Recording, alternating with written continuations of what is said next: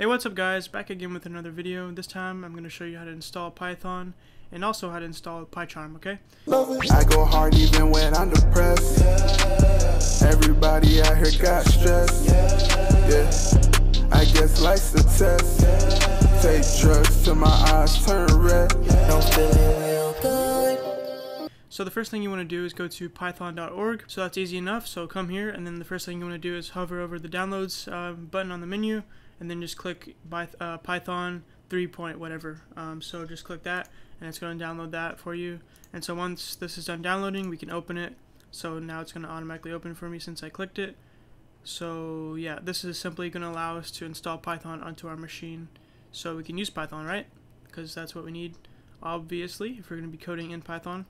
So the first thing you want to do is very important. You want to click add Python 3.7 to path. So that's going to add to your path on your system so that you don't have to do it yourself, okay?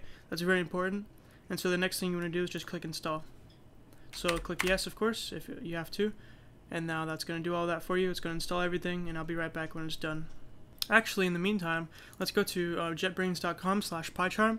PyCharm is basically a really good IDE, integrated development environment for developing Python applications, okay? Python code. So it's very nice, it's very sexy, that's why I like it. It's very good looking, and it's very well developed. I just love JetBrains, and they're basically just a company that gives you a bunch of IDEs like IntelliJ IDEA. That's a very popular one for using for creating Java programs. That's what I use. And so yeah, PyCharm is a really good one for Python. So we're going to download this one, okay? So we can scroll down here, and we can see that there's a professional version and there's a community edition, okay? And so the professional version is going to cost money, which if you want to pay money, that's fine, or you can do a free trial, that's also fine. But you also have a community edition, which is going to be perfect for what we're doing, some basic programming, because we're not going to start off with anything, you know, advanced, so it's pretty much fine for what we're going to be doing. So if you want to download community edition, go for it. It's really good. So I already have a premium license for all of the IDEs for JetBrains, so I can get the professional version. So I'm going to download that real quick. So I'll just click download, and it's going to download it for me. And once this thing pops up, I'll be right back. Okay, so our Python actually finished before our PyCharm installation was opened, so we can go ahead and close this. We just click close, and now basically Python has been installed, okay? So if you want to test it out, make sure it was installed successfully, you can go to the search thing down here and then type in PowerShell, or you can open up any console that you have, but I'm going to use PowerShell because all of you should have PowerShell if you have Windows. And so you want to type Python. Just type Python and then just press enter. And then now if you see something like this, that means it works correctly. It should say Python and then the version, alright? So that means I have successfully installed Python 3.7.2, which is indeed the latest version. So we did everything correctly, okay? So we can close this by doing quit, just like this, and then now we can close the window, okay? So that's how you do that. Alright, so PyCharm is done downloading, so now let's go ahead and finish the installation of it. So let's go ahead and click next. Then we can go ahead and choose where we want to install PyCharm. I'm going to just store it for the default location. You could store it whatever you want to, okay? Just go ahead and click browse and then, choose where you want to store it. But yeah, so click next when you're done with that. And then now you can choose if you want 32-bit launcher, 64-bit launcher, or both. I'm going to do 64-bit since I have a 64-bit operating system. And then you could add launcher to path. I'm not sure if you need to do that. I'm not going to do it because it says you need to restart, so that sounds like a lot of work I don't want to do. So I'm not going to do that. So create associations, that's basically going to make it so that whenever you have a .py file, it's going to automatically know to open it with PyCharm. So I'm going to go ahead and check mark that so I know, or so that it will do that for us, okay? So that's pretty cool. And then now we have open folder as project, so that's whenever you can right click inside of a folder, and then you could open it as a PyCharm project for you automatically. It's pretty cool. So yeah. So download and install JRE by JetBrains. I'm not sure, I don't think we need that. So I think we're good to go, so we can click next, and then click install, and now it's going to install, okay? So it's going to take a couple minutes maybe, so just wait for it to be done, I'll be right back. Alright, so that's done, so we can go ahead and click run PyCharm, and now click finish. And now the next thing we need to do is set it up so we can begin developing. So yeah, let's give that a second to start up, and I'll be right back. Oh wait, it's already done, so now you might see something like this. I already had a previous version of PyCharm installed, so what I'm going to do here is just click do not import settings. That's probably something similar to what you have as an option. You may have this also, depends, but yeah, it doesn't really matter, okay? That's just for settings and stuff like that. So now you can pretty much just choose what UI theme you want. You want either this ugly light one or this ugly dark one, okay? I'm going to choose the dark one for now because I like it dark. I don't know why, but I do. And so now we have these 4 little plugins here from the marketplace that it recommends for you. I'm not really interested right now in any of these, so I'm going to just click start using PyCharm and skip that part. So now that's going to start up, and as you can see here, we have this sexy splash screen here, so it looks very nice. And that's the PyCharm loading screen, okay? So we'll give that a second. Alright, so you should see something like this where you can create a new project or open one, and you can also configure some options down here, okay? So before we create a first project just to test it out, we're going to actually configure an option here.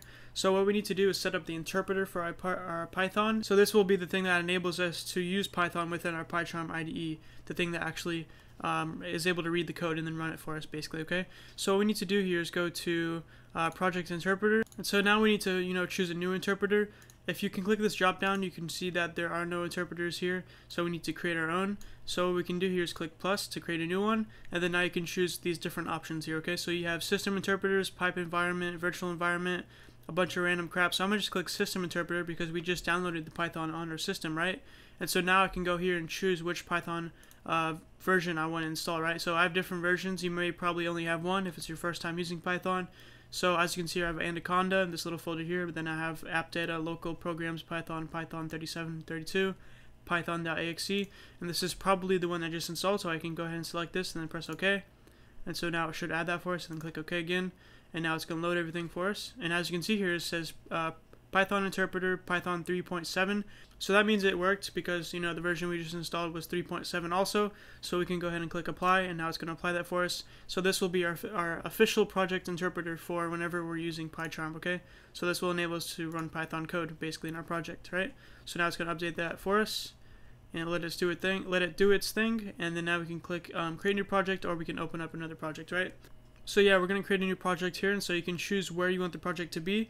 I don't want it to be here in the default location, so I'm going to go into my file structure here and then find my other drive. I have my F drive here, and then I'm going to find development. I'm going to find this Python folder, and then I'm going to make a new project. I'm going to delete this old first one. I don't need this one. It looks like I can't delete it. That's fine. So I'm going to select this, and then inside of that we're going to make a new one called we'll just call it Hello World. Oops, Hello World. So this will be our first project, so that means that our project, all the files for our project are going to be inside this folder here called Hello World. Okay, so now we can choose the interpreter. By default, it's going to use this one here, the virtual environment, which is fine. In case if you want to use that, that's fine. But what I'm going to do here is use the one that we just set it to be, the one that we just set, that we downloaded and installed. So we can just click existing interpreter, so we don't have to install something extra. We don't need to do all that random crap. So that's good to go. So we can click create. And then now it's going to create everything for us and load everything, so we can just give that a second. Alright, as you can see here, it's scanning the files to index and everything. It's doing a bunch of loading stuff, so we can close this. And the first thing you want to do is go ahead and open up your file structure here. There's no file or anything inside of here, as you can see. So what we can do here is create our first Python file. So new file, or Python file. And then now we can call it whatever we want. Let's just call it, we'll call it hello. So we'll just call it hello, and now it's going to create that file for us. And now we can see that we have a hello file, hello.py. So that's a Python file. Okay, so everything is done loading, by the way. Oh, never mind. Looks like it's still loading some stuff. But anyway, so what we're going to do here, just to test it out and make sure the interpreter works and everything else works, we're going to make our first little sample program. So we're going to do print, and then inside of the print, we'll have a little message here. We're going to say hello. So this will say hello. Hopefully. So if we want to run this, we can usually just click the play button up here, but it's grayed out, so we need to add a configuration, or we can just go here, right click, and then click run hello. So this will run this for us, and now it's going to run the file, and now as you can see here in the console, it says hello. I printed out hello. So this was able to print out the word hello, so that means that our Python interpreter definitely works, as you can see here, okay? So anyway, that's how you do all of that. It's pretty simple, very simple actually. We just had to install Python from the website, python.org, install that, and that's going to serve as our interpreter and stuff like that. Also, we have our what's it called, console thingy in our PowerShell.